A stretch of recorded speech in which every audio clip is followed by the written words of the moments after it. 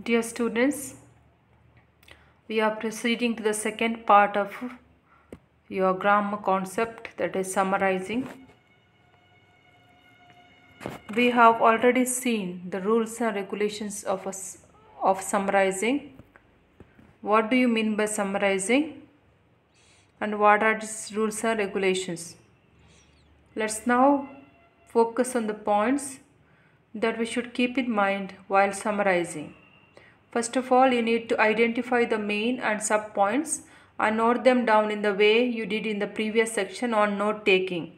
First of all, you need to read the passage again and again. If you don't understand once, read it many times. Then note down the main points and sub points in that passage. Next, write complete sentence and combine them in a coherent paragraph. So see that your sentences are complete.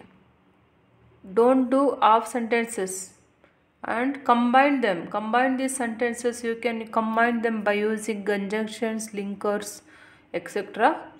It should be coherent, means there should be continuation from one paragraph to another. Do not add your own ideas or opinions. Okay? You don't add your own idea and opinion. You see that the main ideas in the paragraph, in the original paragraph, are followed. Try to give a suitable title to the summary that is prepared. We have already done with few passages. We have read the passages. We have tried to summarize them. Now we are going to few more passages. Those are there in your course book. See that your course book is open and you write down the answers while we go through these paragraphs. Read the following passage and complete the notes. Recognized as the largest desert in the world, the Sahara Desert extends across North Africa, covering over 3 million square miles from the Atlantic coast to the Nile Valley. Research scientists believe that the land became a desert for 3 reasons. For centuries, tribes have wandered from place to place in search of food, water, and grazing land for their herds of animals. These nomadic people have already considered the number of animals they have as a sign of wealth. The large herds have been allowed to roam freely and graze on desert plants and grass. Over time, enormous sections of land have been left exposed, causing soil erosion. Today, the Sahara Desert is expanding southward as these wandering tribes continue to allow their animals to overgraze.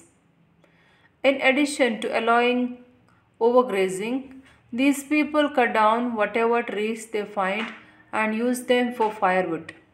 The sand is unable to hold on to the intense heat of the day, so nighttime temperatures often drop below freezing.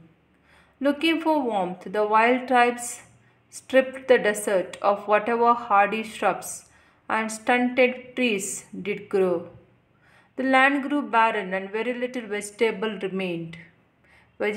remained. Title is The Expanding Sahara. First is the life of nomads. You need to paraphrase it, you need to summarize.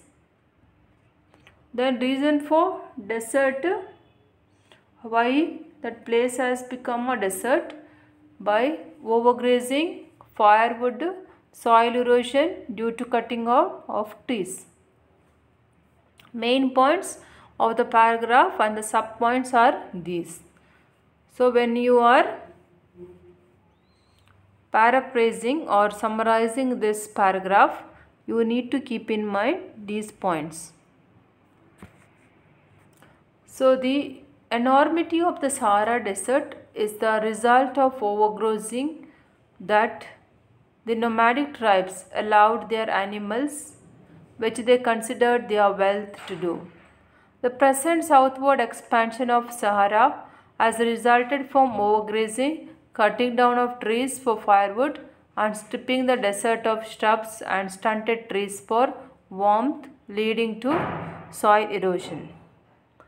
This can be the summarizing of the main original passage. Now you have to read the this passage and write its summary. India is a land of festivals. Each state has its own festivals apart from the common festivals.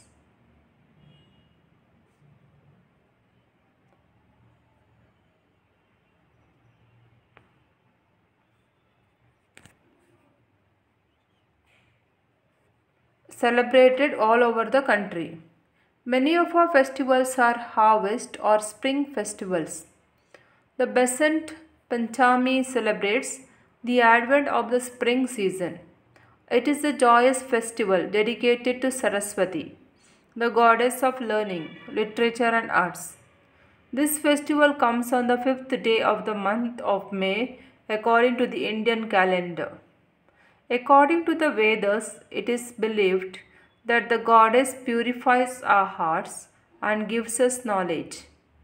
The goddess blesses us with the capacity to appreciate beauty and truth and inspires us to write poetry, create art, or anything of aesthetic sense, aesthetic value. Ancient people worshipped all elements of nature, such as the sun, moon, rain, wind, rivers, trees, animals, etc. The composers of the Vedas lived on the banks of a river, which came to be called Saraswati.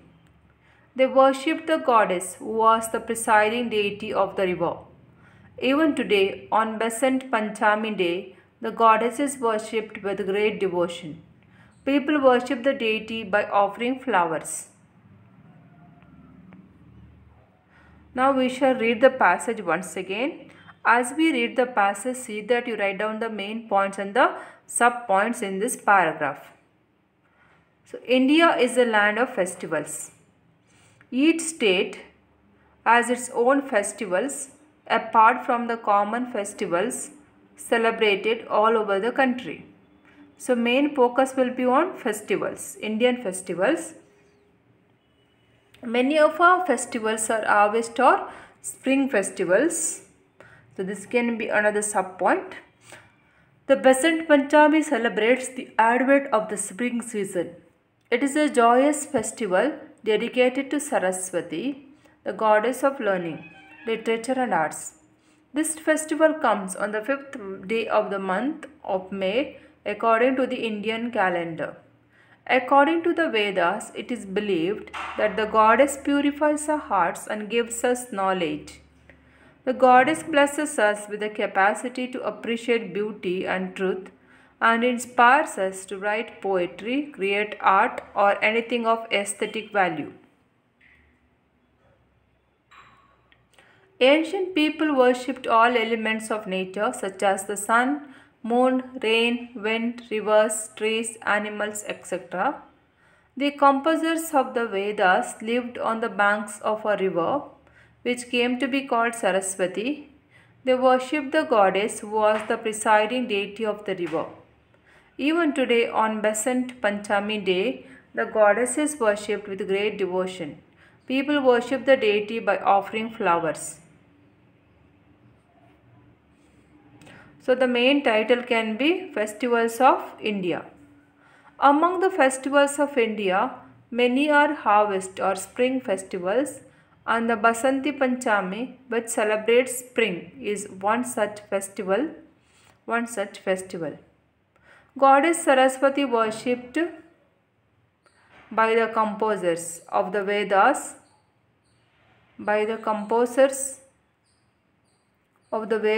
is worshipped on the Basant Panchami day, which is the 5th day of May, for knowledge and purity of heart. So you can see such a long paragraph is compressed into such a short one. So once again, what do we mean by paraphrasing? Paraphrasing means you are compressing a long paragraph without losing its meaning and sense. So see that after you finish a paragraph, there is complete meaning. It gives the complete meaning of the original paragraph. So how do you summarize now? First of all, you need to identify the main and subpoints and note them down in the way you did in the previous section on note taking. See that you find out the main and the subpoints in the paragraph. Then write complete sentences and combine them into a coherent paragraph. Okay. See that your sentences are complete. Full sentence ಬರಬೇಕು ಮತ್ತು complete ಸೆಂಟೆನ್ಸ್ಗೆ meaning ಇರಬೇಕು, flow ಇರಬೇಕು ಒಂದರಿಂದ ಇನ್ನೊಂದಕ್ಕೆ. Do not add your own ideas and opinions. ನೀವು ಬರೆಯುವಾಗ ನಿಮ್ಮ idea ಮತ್ತು ಒಪಿನಿಯನನ್ನು ನೀವು ಆ್ಯಡ್ ಮಾಡಬಾರ್ದು. Try to give a suitable title to the summary. ಎಲ್ಲ ಆದಮೇಲೆ ನಿಮ್ಮ ಪ್ಯಾರಾಗ್ರಾಫಿಗೆ ಒಂದು ಟೈಟಲ್, ಸೂಟೇಬಲ್ ಟೈಟಲನ್ನು ಕೊಡಬೇಕು. This is a very short unit in this course book and very easy one. So you have understood how to paraphrase. First of all, you need to have mastery over language in order to summarize the paragraph. Otherwise, it is very difficult to summarize, or else we may lose some ideas, or because of our grammar mistakes, we may not give complete sense. So please practice on these exercises. Those have been given in a workbook. Also, if you go into Google, there are many exercises which you can use to paraphrase, to summarize paragraphs, so that you are used to it. Okay.